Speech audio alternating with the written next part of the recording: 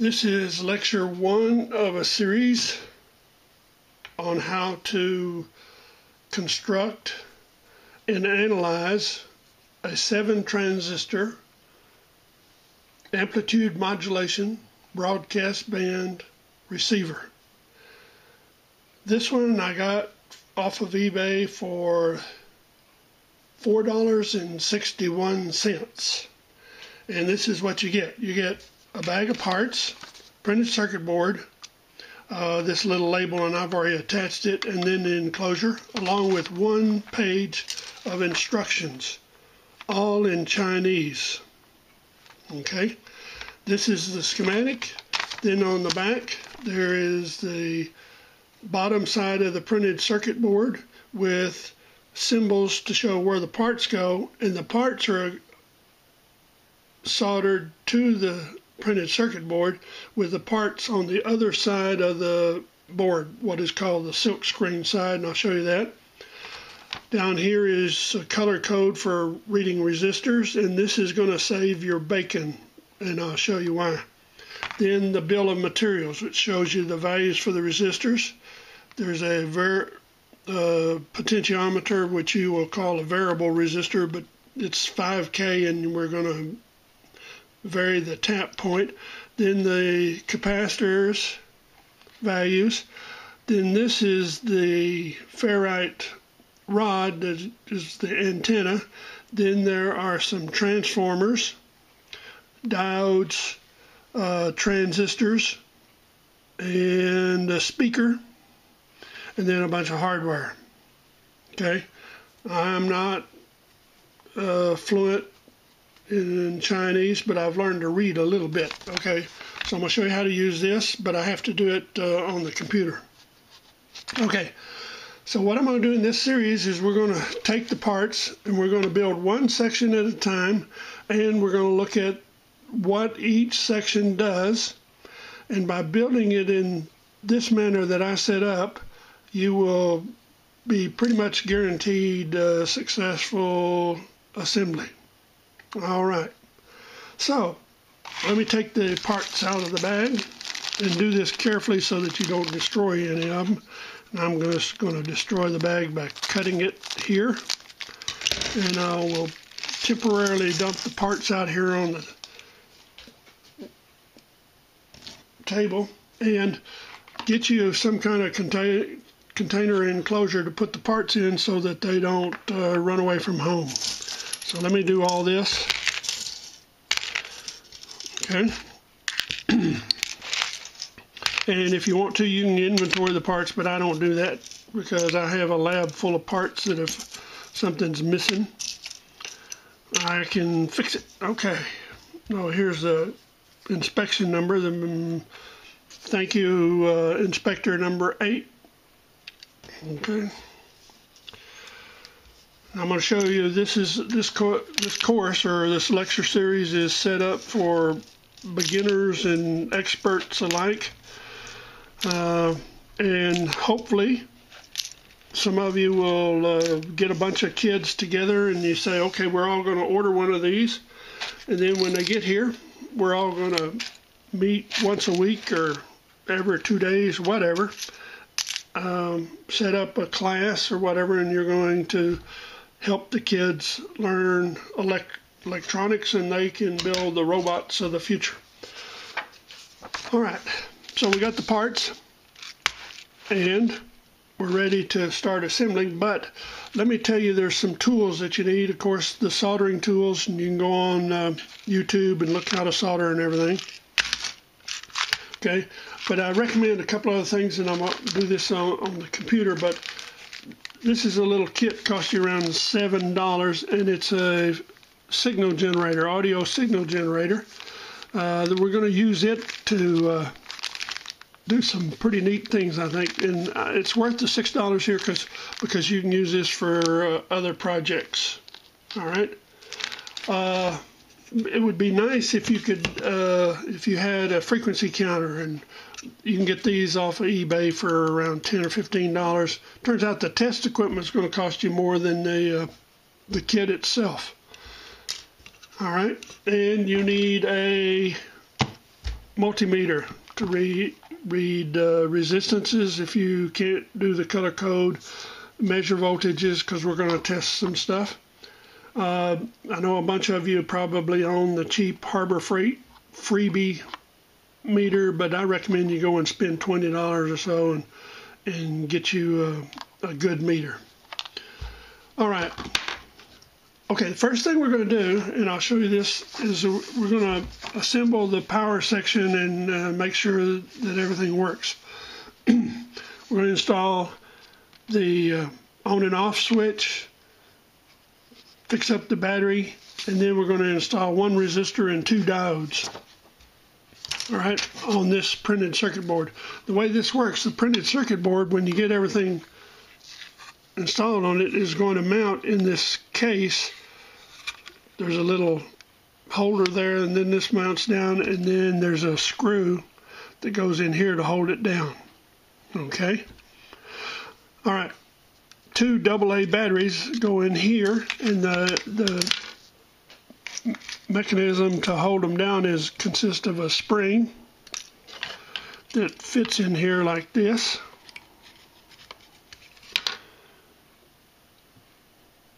Okay, and then there's two end connectors, one with a spring and one that is flat. Now, since you've changed batteries in TV remotes and everything, you know that there's a spring and then there's a flat piece like this that goes like so.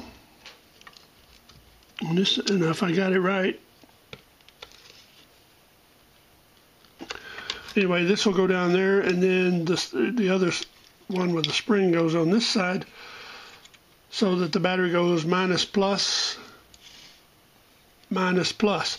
So this will give you 3 volts. We need that, and then there's some wire included in the kit that allows you to go from the battery to the printed circuit board. And it first hookup, you will go and hook a long wire up here to the board so that you can have the board out here to flip over, put a part on this side, flip it over, solder the part down, and it's kind of a pain. So I'm going to do a little thing because I have one. I have these 9-volt battery clips, okay, but I also have a AA holder so that I can solder this to my board, and then whenever I want to power it up, I just do this instead of having to have it hooked up. And you don't want to solder and unsolder wires to and from the battery testing.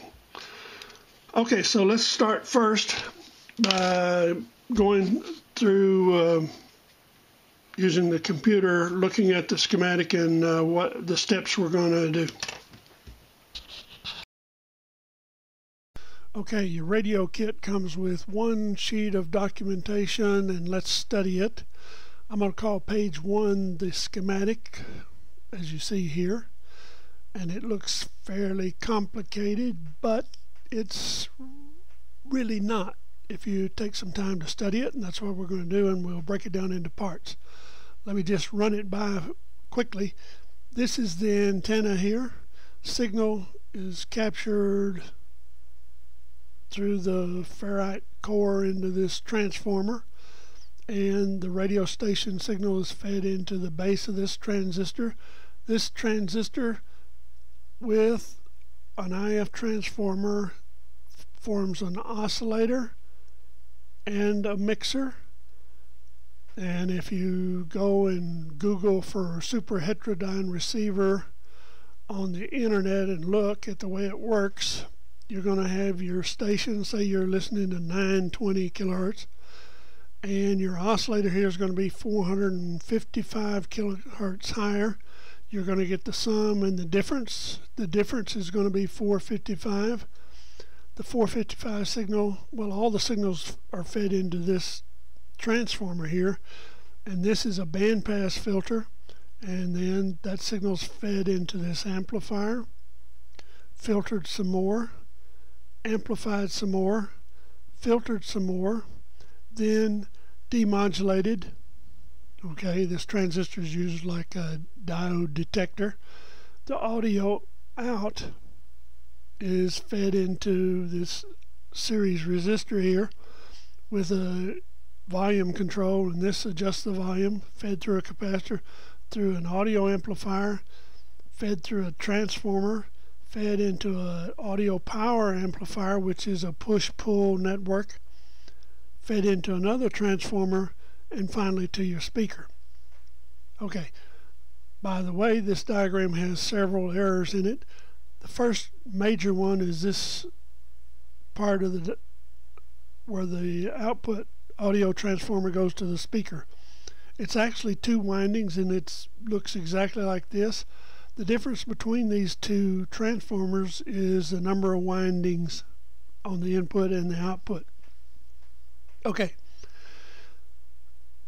Look lower left hand corner. This says that this radio will tune from 525 to 1605 kilohertz. The IF transformer is 465 kilohertz, but I'm going to tune mine for 455 and see what it does. Then it says here, if you get an electromagnetic field of 1.5 millivolts per meter on the input, you should, or if that field is less than that, then the signal noise ratio is 26 dBs, which is low. I believe human speech is at 40 or 60 dB. So this is not that loud, but we'll check it out. That this thing has a bandpass around 9 kilohertz or so, and depending upon which country you're in, the bandwidths or channels for AM radio are either 10 kilohertz or 20 kilohertz. So this means you can receive audio up to 9 kilohertz. It's not like your $1,000 audio system, but this is just a portable radio. Takes 3 volts provided by 2 batteries. Consumes less than 20 milliamperes, which means that the radio should run around 100 hours or more if you don't run it at high volume. And the audio output is greater than 100 milliwatts, and I assume that this is less than 10% distortion. Okay, over here the little X, and I can't read Chinese, but this little X, you'll see on the schematic there's an X here, an X here, an X here, and an X here. Now what those are gaps in the printed circuit board that you have to connect in order to get that part of the circuit to operate. And the way this radio is designed, you put everything together into the printed circuit board, then you connect here and check to see if the current increases 3 to 5 milliamps from the power supply. It'll start off with 4 milliamps with no signal and go to 10 milliamps at maximum volume. And likewise here, no signal, 3 milliamps, but if you put a strong signal in, it'll go up to 5 milliamps. And this is shown on each stage. But I'm going to use a technique where I'm going to start building from the audio section back and test each one. Also, the transformers are little metal cans, and if you look at the top, there's a tuning slug and there's a color. B2 is red. Okay, and I'll show you how I've determined that. B3 is yellow, B4 is white, and then B5 is the one that's black. Now each one of these transformers has is tuned for 455 to 465 kilohertz, and they have different turn ratios because of the different impedances. Alright, let's look at the back of the page. Back of the page has on the right hand side the bill of materials, shows you what the parts values are for the resistors. There's a 5K potentiometer, that's your volume Then there's all the capacitors, C1 through C15.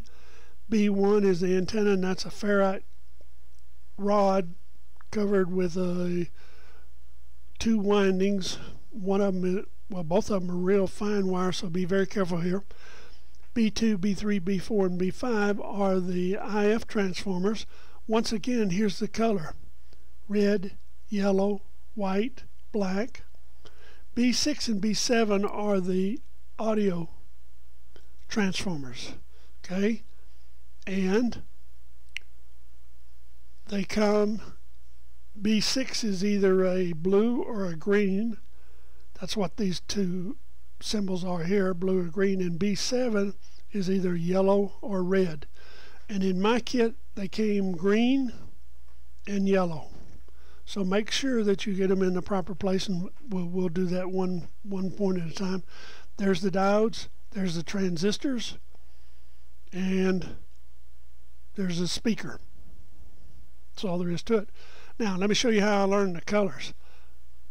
In the lower left hand side of this page is the color code for resistors. And I know the color code, and you can go on the web and look it up, but 1 is brown, 2 is red, 3 is orange, 4 is yellow, 5 is green, 6 is blue, 7 is violet, 8 is gray, 9 is white, and 0 is black. So that's how you learn Chinese. Also, on this page, let me go back to making it regular size. Down here shows you these little disc caps. They're labeled 223, and there's a bunch of them. If you look over here, the 0.022 microfarads, 1, 2, 3, 4, 5 of those, and shows that the way you read these numbers off of caps, it's 22 times 10 to whatever this number is, 10 to the third. That makes it 22,000 picofarads, or 22 nanofarads. Here's another print error. This should be 0.022 microfarads. It's labeled correctly over here. All right, another thing. Here you can see the B1 is the ferrite rod and the antenna system. Down here is the power supply of the two AA batteries, and the wires coming from the battery go to this ground, or excuse me, this pad here, which is connected to the switch, which is on the volume control, and then the plus side goes to this little pad over here. Speaker is connected to these two pads on the lower left hand side. This is the bottom side of the board. Okay, here's the top side of the board. You can see the 4 places where the IF transformers go: red, yellow, black, white. B7, this is going to be your yellow transformer goes here, and then your green transformer goes here. Then all the other parts go in the other holes, but we're going to do them one at a time, so no problem. Your on and off control and the volume control is mounted on the top side of this board here. Now let's go back to the, no, let me go, there's the bottom side of the board. Let's go back to the diagram, and whoops, I have to go and, sorry, I don't have,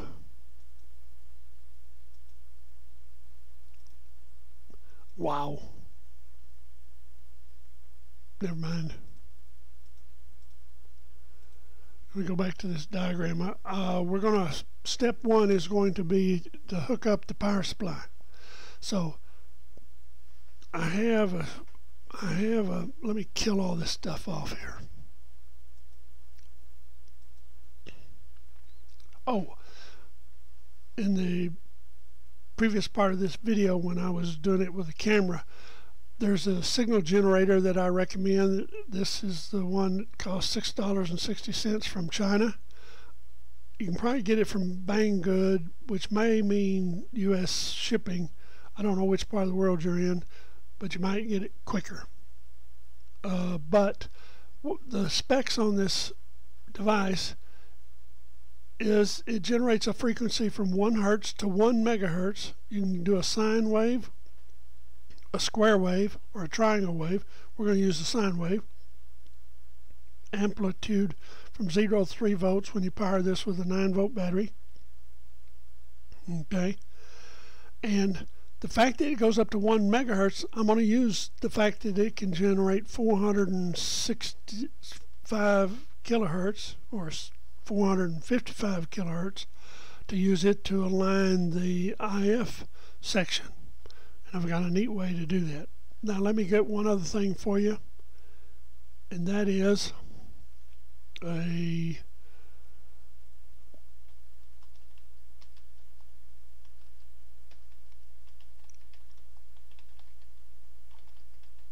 off eBay. Here you go. This looks like this is what? Select color. Okay. You can do red. For $10.83 you can get you a frequency counter, which is something that comes in handy if you don't already have a frequency counter in your test equipment. Okay, going back to what we're going to do here, we're going to take and do, let me kill this off, kill this off, kill this off. Let me get my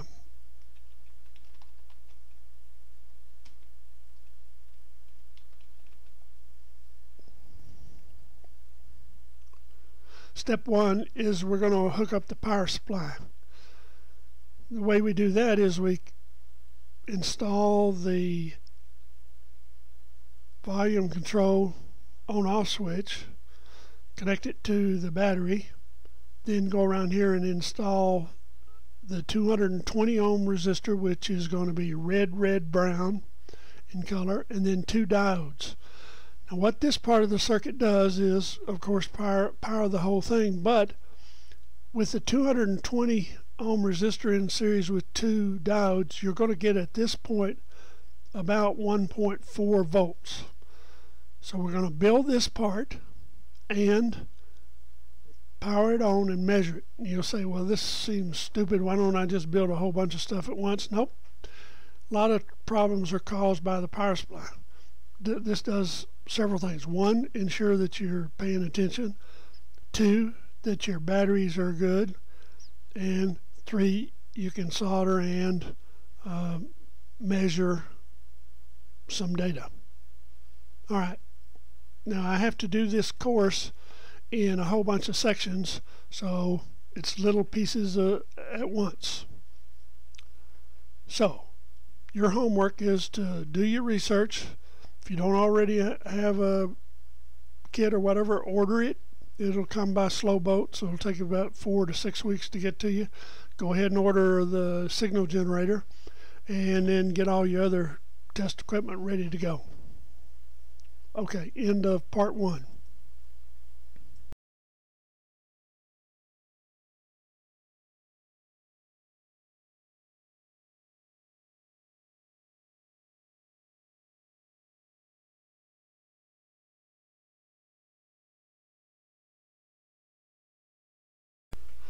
Okay, here's a digital photograph of the printed circuit board, the volume control and on-off switch, the potentiometer, the thumb wheel or the wheel that will be used to turn it on and then adjust the volume. This is the small brass screw with a Phillips head, and you'll have to have a very small Phillips head screwdriver to attach this wheel to the potentiometer. Here's the 2 glass diodes, and then here's the 220 ohm resistor, red, brown, and then gold for precision. Here are the parts installed. You can see here the potentiometer, and you'll note here this is a little, I didn't see it before, but this is a little extra solder that crept through from the PCB side when I was soldering. I'll just touch it with an iron and it'll go away. Here's the two diodes.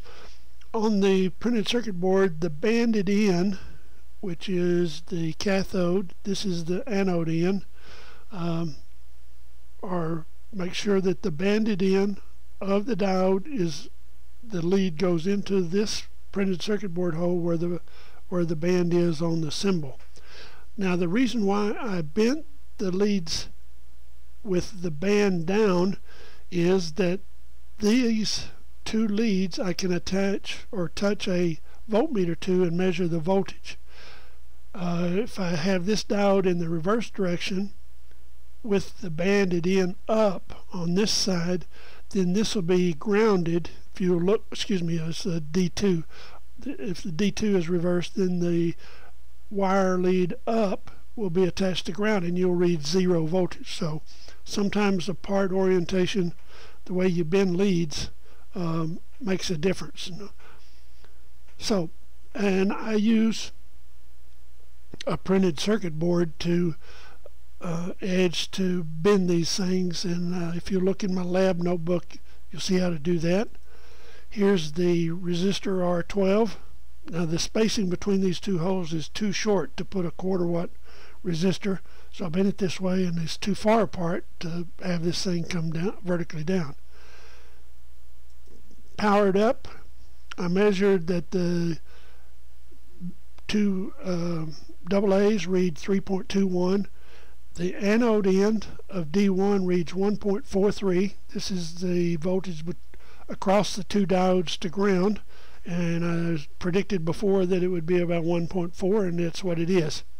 And the voltage drop across D2 is 0.715,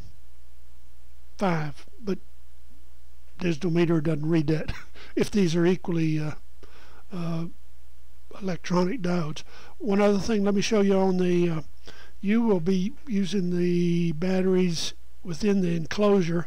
One of the things you want to put the speaker in place, it locks in place with two plastic tabs, and be careful not to break that. If you do, then if you have a hot glue gun or a